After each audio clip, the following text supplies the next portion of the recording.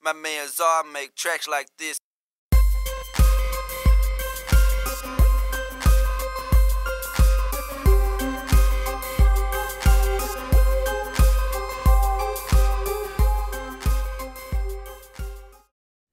What's going on, y'all? In 2017, I did a video called 5 mics I own under $500. And as we end 2019, I wanted to do a new version of that video because some things have changed over the past few years and there's been some new mics introduced and I feel that they need to be featured. The preamp we'll be using for this will be the LaChapelle 500 DT on the fully op-amp side, so we can get a very clean pre and hear these microphones. So let's take a look at the microphones. So this was the lineup I had in 2017, the Lauten Audio LA320, Mojave Audio MA50, the Electronics SE2200 2AC, which this is the 2200. The 2AC I had an issue with and had to send it in. SE Electronics sent me the new updated model, which is just the SE2200. For the most part, it's the same mic and comes in at the same price. The Roswell Mini K47 and the Groove Tubes GT57. So as we end 2019, let's make some changes to this lineup that I feel is necessary. For one, we're going to remove the Mojave MA50 because it had a price increase sometime this year and it's now $599, so it's no longer under $500. So let's swap that out.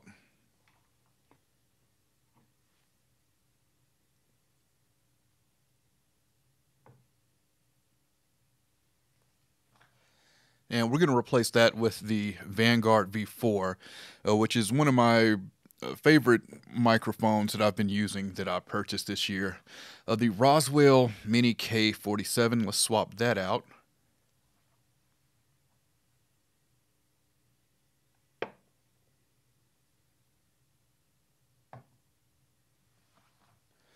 So we're swapping out the Mini K47 for the Mini K87, which is a new microphone that Roswell released this year. Still love my Mini K47, but since the Mini K87 is a newer mic and came out this year, we'll now feature that. And lastly, we're going to switch out the Groove Tubes GT57.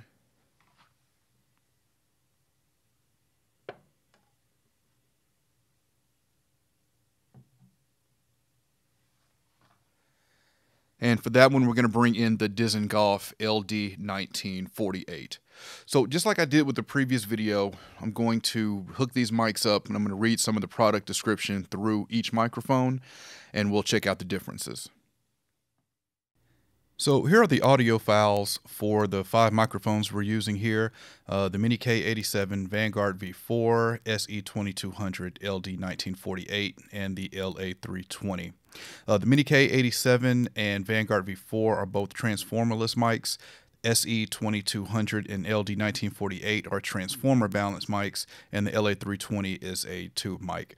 So I'll play each of these files, and then I'll also play it and step through them, and so you can hear the immediate difference. And we're going to start with the Mini K87. The Mini K87 is a high-resolution condenser microphone with a neutral voicing. It aspires to transparency rather than color, yet it retains enough character to capture and communicate the emotion of the source. The mic's sound comes from a combination of a specially tuned K67, K87 style capsule and a circuit that we've designed to enhance and complement it. The final voicing of the microphone is a manual process that enables us to create a very consistent sound. Vanguard V4. The Vanguard V4 is a large diaphragm multi-pattern FET condenser microphone. Lovingly crafted by experts over 2 years, it is designed to be a versatile, reliable, professional recording tool that breaks the usual bang-for-your-buck curve. With our acclaimed edge-terminated, ultra-thin custom-voiced capsule, a pad, roll-off option, primo cryogenically treated componentry, and the best shock mount in all the land, the V4 is made to be your go-to workhorse microphone at a price that won't break your piggy bank. SE2200. The SE2200 is the latest version of the award-winning cardioid condenser microphone that put SE Electronics on the map many years ago with its smooth, polished sound for vocals, voiceovers, and numerous instrumental applications. Made famous through use with world-class vocal artists like Amy Winehouse, it revives the spirit of classic studio microphones and still remains a standard in mic lockers around the world. Dizengoff LD1948. The LD1948 is a transformer-coupled large diaphragm FET microphone that combines the spirit of classic British and German microphones of the 1960s and 1970s with technology created right here in Chicago. The LT1948 makes use of an output transformer style found in British microphones in the 1970s.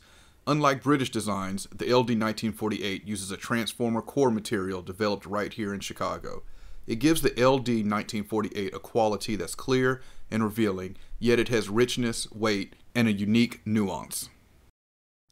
Lauten Audio LA320. The Series Black LA320 large diaphragm vacuum tube condenser microphone is a professional, versatile microphone for studio and vocal recording. This microphone features a 1-inch gold sputtered diaphragm with cardioid polar pattern, dual triode vacuum tube, 120 Hz low cut filter, 12K high cut filter, and transformer balanced output. The low cut filter helps reduce boomy lows and low end rumble, and the high cut filter helps tame bright sources. These features help you achieve excellent recordings regardless of your skill level. And now let's quickly run through all of them, starting back with the Mini K87. The Mini K87 is a high-resolution diaphragm multi-pattern FET condenser microphone that put SE Electronics on the map many years ago with their phones of the 1960s and 1970s with technology created polar pattern, dual triode vacuum tube. 48 makes use of an output transformer Winehouse. It revives the spirit of primo cryogenically treated componentry. The phone is a manual process that enables us to create a very consistent sound. So now I'll discuss my thoughts on what I heard between these 5 microphones, starting with the Mini K87. So the Mini K87 sounded the darkest to me of all the microphones, and which was a surprise because I wouldn't call the Mini K87 dark, but compared to these other microphones, I do feel that it was the darkest. I like the low mids in the Mini K87. And the Vanguard V4 had very nice low mids and even frequency response going up to the high end. I think the V4 was the cleanest of them all. The SE2200 had a very big sound, and to me that big sound carried throughout all of the frequency response.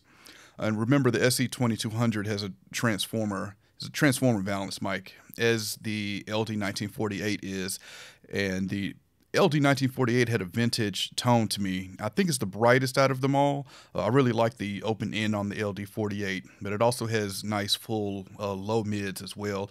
I'd certainly call this a character type mic, as well as the SE2200. And the LA320, I definitely hear the tube sound in there. It had a nice high end. It wasn't as bright as the LD1948 to me, but I do like the high end. I like the low mids in the LA320, and it overall had a smooth sound as well. Oh, I liked all of these mics on my voice. Now let's discuss the prices on these. So starting with the LA320, it's the most expensive here on the list, and it's $499. The Vanguard V4 is $399. The SE2200 is $299, coming in at the cheapest on the list. The Mini K87 is $399, and the LD1948 is $399. So a quick note about these. So the LA320 is a cardioid only. It has a high pass and low pass filter on it. The V4 is what I call a full featured microphone. It has all 3 polar patterns. It also has a roll off, and it also has a pad. The SE2200 is unique in the fact that it has 2 pads, and it also has 2 roll off frequencies, but it is cardioid only. It has a negative 10 dB pad and a negative 20 dB pad. The Mini K87 is cardioid only, and the LD1948 is cardioid only. So, of these all, if you are looking for a microphone that is full featured and is, I'd say, is affordable. It's kind of hard to pass up the V4 just because it can do anything you need with the three polar patterns as well as pad and roll off. The LA320, I haven't seen many, still haven't seen many tube microphones in this price range, and this one is, from what I've heard, just the best tube mic in my opinion at that price range. The V4 in its price range is, to me as well, the best mic that you can get, just because it's full of features. But again, all these mics sound great.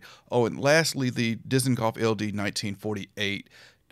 Really unique sound, and it's Dizengoff is only making 200 of those. So if you're interested in that, I would pick one up as soon as possible, because as of right now, once they're gone, they are gone. But there's my 2019 version of 5 mics that I own under $500. Any questions, comments, let me know, and I'll catch y'all next time. I want to invite everyone to check out my new podcast, the Faders Up Podcast. It's a podcast about pro audio. I've got me and 3 other Nashville professionals. We're discussing pro audio topics, pro audio lifestyle. And it's available on Apple Podcasts, and it's available on Spotify. So check it out, rate it, let me know what you think.